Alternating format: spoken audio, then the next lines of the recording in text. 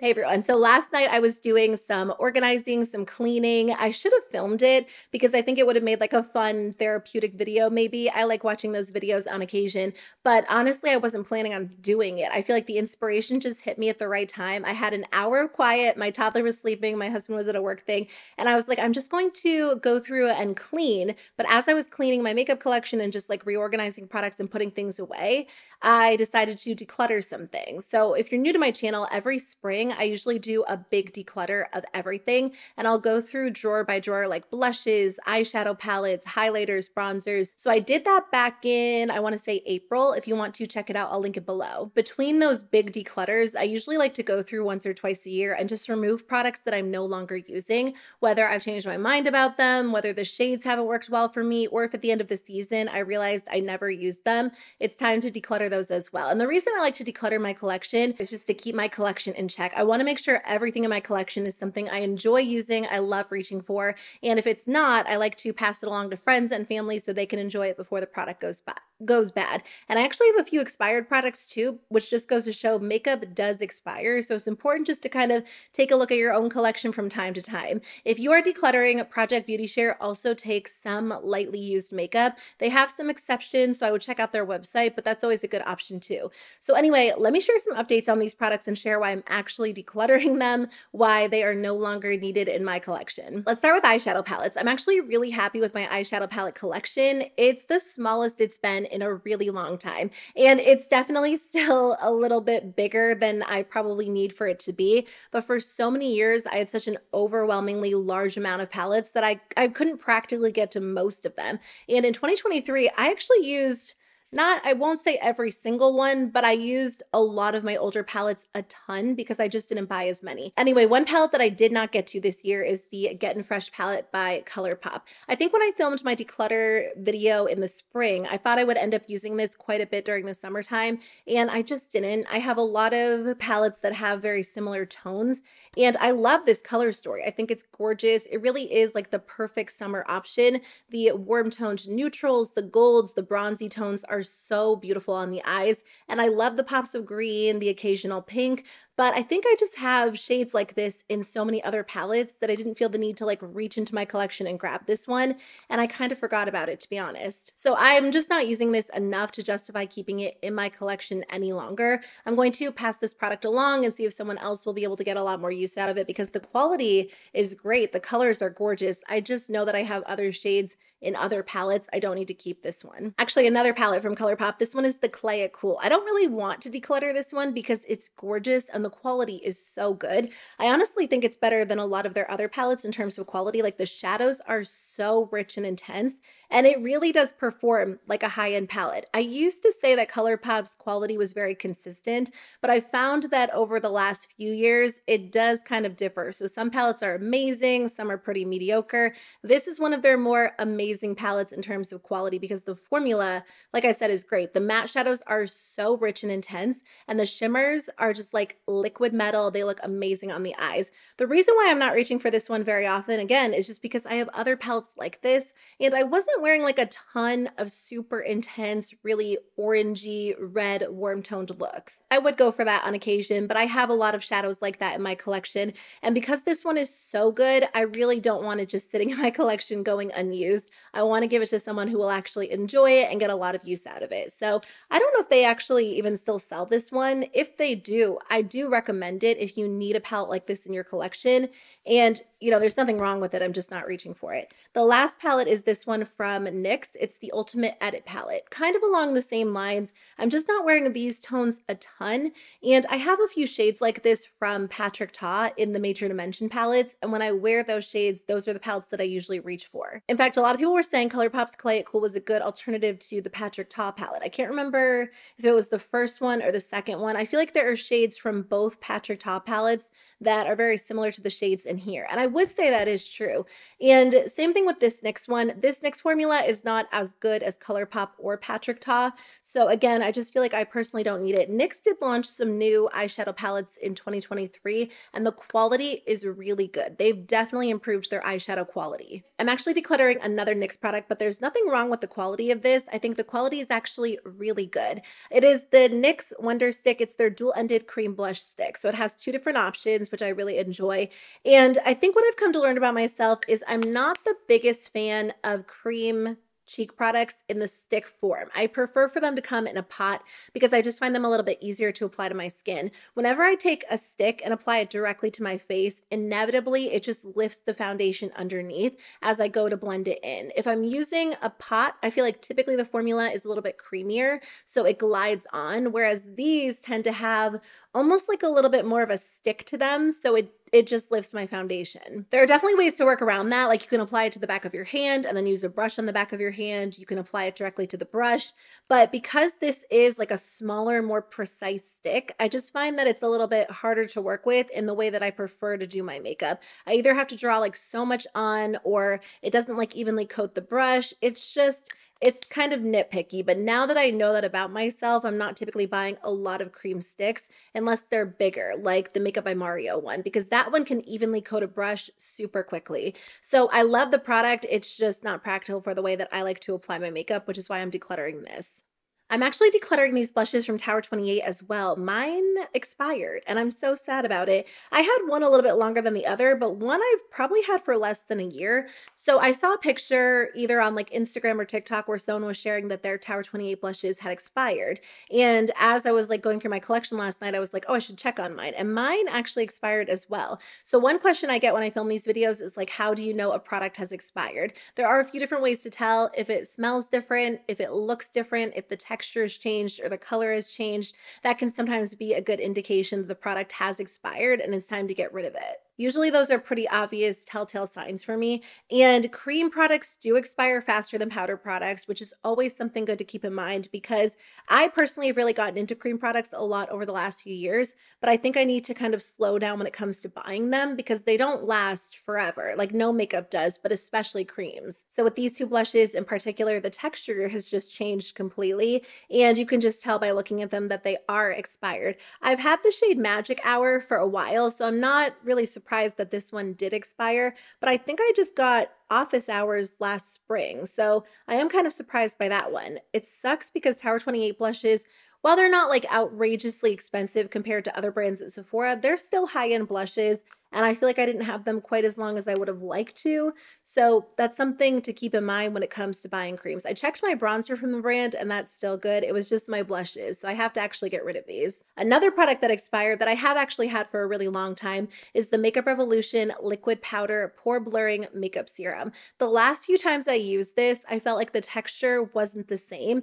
And this is such an interesting product because it basically has like powder suspended in liquid. So when you shake it up, they kind of mix together. And then when you apply it to your skin, it's supposed to leave your skin a little bit more mattified throughout the day.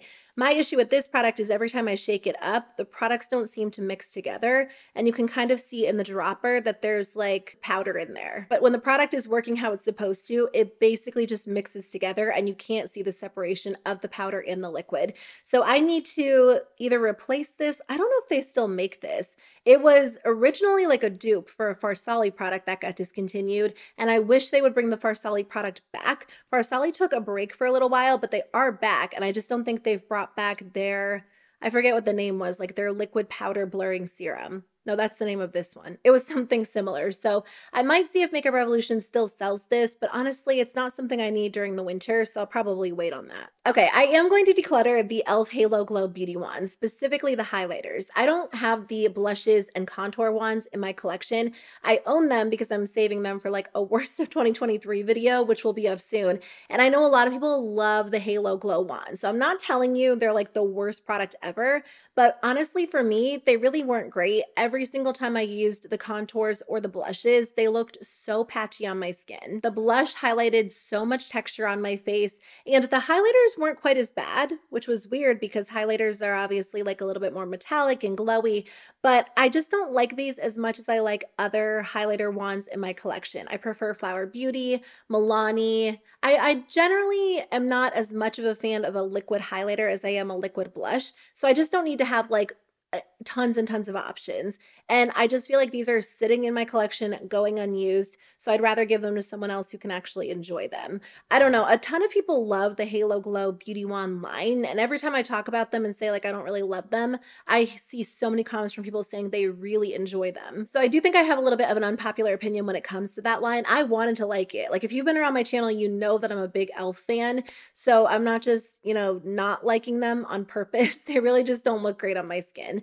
This product is from Milani, and I do like the Milani liquid contours and liquid highlighters, but this is their Cheek Kiss liquid blush highlight in the shade Luminoso. I feel like this could have been so good, but it's not pigmented enough to be a blush, and it's not flattering on my skin tone as a highlighter. It does have a really pretty like peachy sheen to it. So this could work for you as a highlighter depending on your preferences or your skin tone, or maybe as a blush if you do have a lighter skin tone too. But I feel like every time I use it, I want something more. Like I was hoping that it would be a good alternative to the Charlotte Tilbury liquid blush in Peachgasm because that's kind of on my wish list. I do have one of hers and I forget what shade I have. It's a little bit more pinky. It's great. And I still kind of want to buy the peach toned one, but I feel like this just needs a little more pigment to be a good blush, even on my lighter skin tone.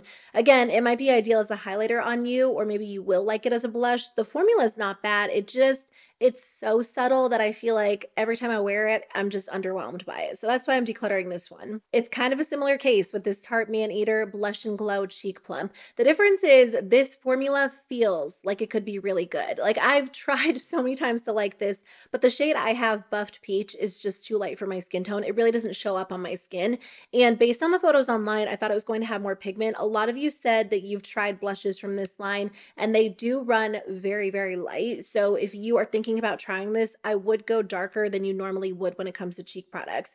This formula is pretty, but it doesn't look good all the time. Like I've tried this on bare skin. I've tried it over a skin tint, over a foundation. And honestly, I've been more into skin tints lately or just like a little bit of concealer. So I feel like since my preferences have changed a little bit, this does look better on the skin. It definitely has this smooth quality to it. It makes your skin look glowy and healthy. So, so pretty. But if I am applying a little bit too much or wearing it on top of like a typical foundation, it will erase all of my foundation underneath because it is such a liquidy, almost like wet product. I've tried a lot of liquid blushes this year, and some liquid blushes lay perfectly on top of regular foundation, but some that almost have more of like a watery texture like this one are more ideal if you're not wearing like a ton of base makeup, just in my experience.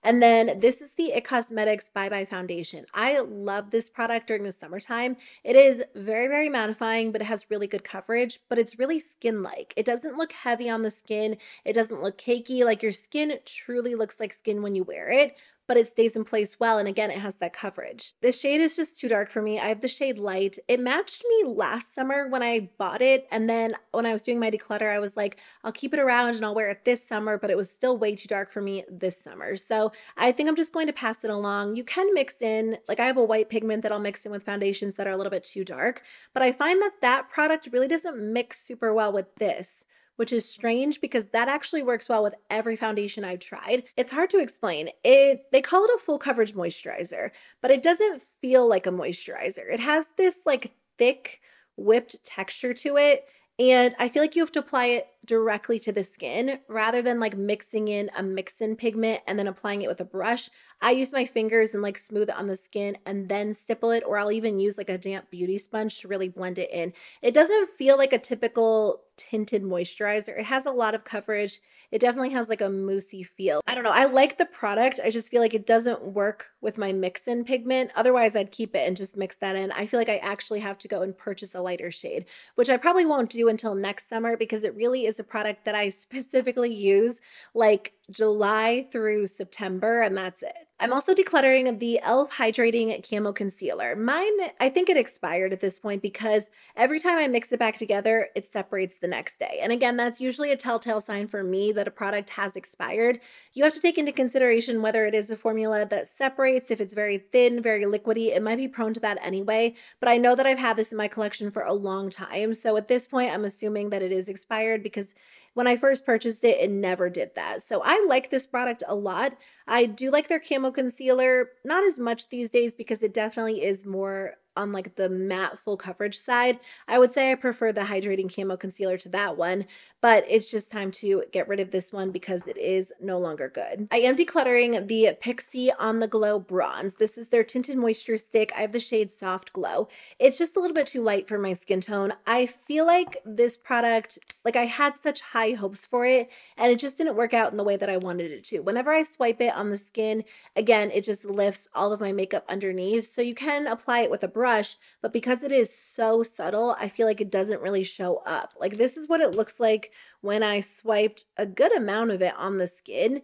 On my skin tone, I think I could probably get away with using it as a highlighter maybe. It's just so subtle. And I feel like it's almost a little bit too moisturizing, like a little bit too balmy, because it ends up looking a little bit heavy on the skin. And there's definitely a little bit of like a cakey look to it. You know how when some products are like so balmy and they just basically like bunch up all of your makeup, your concealer, your foundation? That's what this does on my skin. It is a really moisturizing formula. So I could see how some people might enjoy it. I feel like if they had, I think they do have blush versions of this, I might prefer those, but there are just so many cream products I like and I feel like are a little bit easier to use that interact well with other products I'm already wearing. There are two brow gels I'm decluttering. I'm pretty loyal to my NYX Thick It Stick It brow gel, but I wanted to try the brow glue from NYX. Originally, they just launched a clear one, and then when they came out with tinted ones, I picked up the dark brown. This looks really good initially. Like it definitely lifts your brows. It gives you that laminated look, like a super laminated look, which isn't typically my favorite. I do like a lifted look, but I usually want more of a hair-like appearance. Like I want there to be actual texture to my brow instead of it being like slicked down to my skin, which is what this product does do. And I kind of knew that going into it, but I also liked the idea of having like a stronger hold brow gel for days where I wanted that. And what's weird about this one is I've seen people use it online and it locks their brows into place. But when I use it, my brows fall so fast. I don't know. I feel like my brow hairs are kind of hard to work with. Like between the two formulas, the Thick It Stick It and this one, I thought this one would have a stronger hold, but the Thick It Stick It just seems to work better with my brows. So this didn't work out very well for me. I think I'm pretty sure my sister actually uses the original brow glue. So I'll see if she wants to try the dark brown one. And then I did try the Milk Makeup Kush Fiber Brow Gel. I think I tried this in the past. I have the shade Grind. I think that this is good, but it's a little bit too pigmented for me. If you have really thick brows and you do like a pigmented brow gel, maybe you just have to like brush brow gel through them and you don't like to fill them in with a brow pencil or a brow pen, you might really like this product because it does hold the brows into place well. It almost has more of like a dry texture. Like once it dries down, your brows, they don't have like that shiny wet look. They definitely have more of a matte, realistic look, and it holds them into place, but it just deposits so much color. I feel like it's a little bit too much for me personally because it makes my brows look super intense right away, and I need something a little bit more subtle. So the fact that it is so pigmented and so rich could be a selling point for you, but it's just not practical for me with the way that I like to do my brows. I do have a few lip products, not a ton because I feel like as a whole, I'm really enjoying my lip collection. I have a lot of great formulas that are so good, but there are a few shades that I'm not loving on me. I love this formula from Essence. The label completely wore off. I think these are the Extreme Care lip glosses. They only have 3 shades. I think they have a clear or like a very light pink, this one, and then a cooler toned nude. And I love the cooler toned nude so much. This one is in soft peach. But whenever I wear this shade, I'm not in love with the way that it looks on me. I feel like I'm really particular about my pinks, and I don't know what it is about this one, but it's just not super flattering on my skin tone. So that's why I'm decluttering it. I just haven't worn it a ton. I love the formula. Like it really does feel like a luxurious, rich, thick, glossy gloss. So I wish they had more shades to choose from. Maybe they'll come out with more eventually, but this shade in particular is just not great on me. Same case with this one. This is a liquid lipstick from the brand Mented. I really like Mented lip products. I have a bunch of their glosses. I also have a bunch of, no, I have a bunch of their glosses and then I have a few of their lipsticks. And then I had one liquid lipstick. This shade, I think it's just a little bit too like rusty for me. When it comes to a red, I usually want like a true bright classic red or like a deep, intense, rich red. And this one is more of like a mid-toned brick red. The formula is nice. It's very, very lightweight, but when I wear this color, I'm like, oh, I just feel like I need something either a little bit brighter or a little bit deeper. So that's why I'm decluttering this one. And then finishing up, just a few more ColourPop products. This is the Party Proof Eye Primer. I've been using this a lot lately. I think I put it in my everyday makeup drawer for the fall season, just in an attempt to use it up completely. And it's fine. It works well enough, but it's not my favorite. And honestly, I don't wear eye primer every single day anymore. If I'm doing like quick, fast makeup, I'll just skip it and just go over my eyes with like my concealer brush, my foundation brush, just to cancel out any redness. If I am doing a more of an intense look like today, and I wear eye primer, there are other formulas I prefer. I really like the Smashbox eye primer. It's very silky, very smooth, and I feel like that's what my eyes need. This one's fine. I mean, it reminds me a lot of Urban Decay's Primer Potion. It's just not like my absolute favorite. So the fact that I've been like making myself use it over and over, every time I do use it and I do my makeup, I'm like, oh, I wish I had like a silkier primer on, like the Smashbox one. So it's fine. It's just not anything super special, which is why I'm going to declutter it. I'm not a fan of this ColourPop formula, the Ultra Blotted Lips. I probably shouldn't have tried these again. I tried them for the first time years ago and I wasn't really into them, but I feel like I do appreciate more of a sheer lip color more these days than I used to. Like I used to be all about super pigmented lip colors. So I thought maybe it would fit my makeup style more. And I don't like these. They look patchy on me. I think it's because they have more of a matte finish. I like a sheer gloss, but I don't like a sheer matte lip product because it just ends up looking dry and uneven, and I usually just want something that looks a little bit more complete. And even if I, layer these up, they still look patchy, and even if I embrace like the blotted look and add like a gloss on top, they just don't look good. And on top of that, they feel really dry on the lips too. So I'm personally not a fan of these. I know a lot of people like the ultra blotted lips or they like the blotted lip look, but if I'm going for that, I'll just use like a regular lipstick and just kind of like dab it on and use my finger to blend it in. And I'll go with the formula that actually feels good, that's creamy and a little bit more moisturizing. This is not my preferred type of product. Finishing up with two ColourPop cheek products. I was looking through my Super Shock blushes and I love my Super Shock blushes, highlighters, bronzers. They're so beautiful on the skin, but I didn't wear this shade very much in 2023. It's called At First Blush.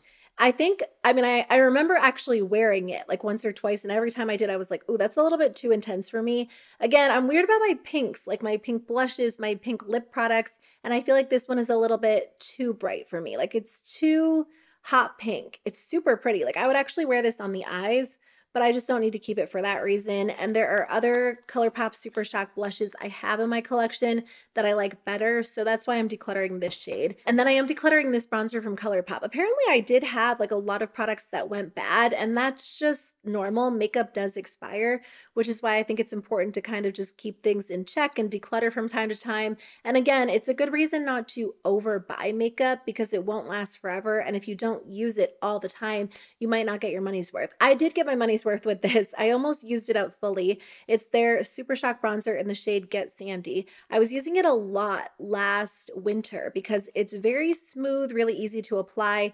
And when I used it, it's weird. I hit pan on it and the pan itself like was a little bit discolored.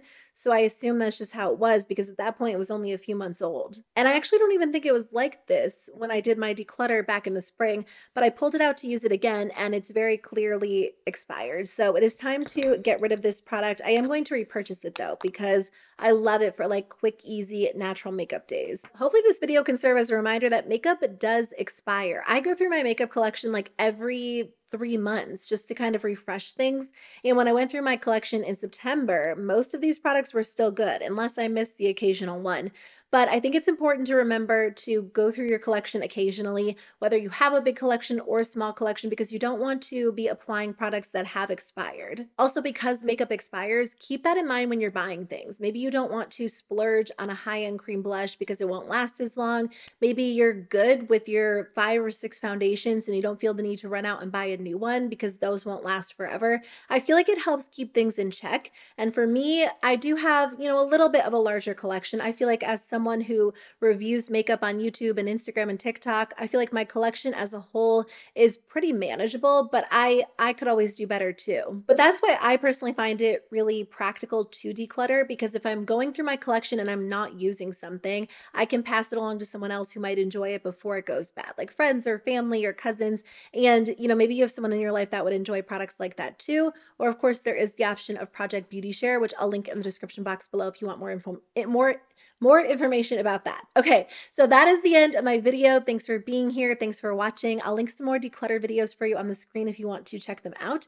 And I'll see you soon with a new one. Bye.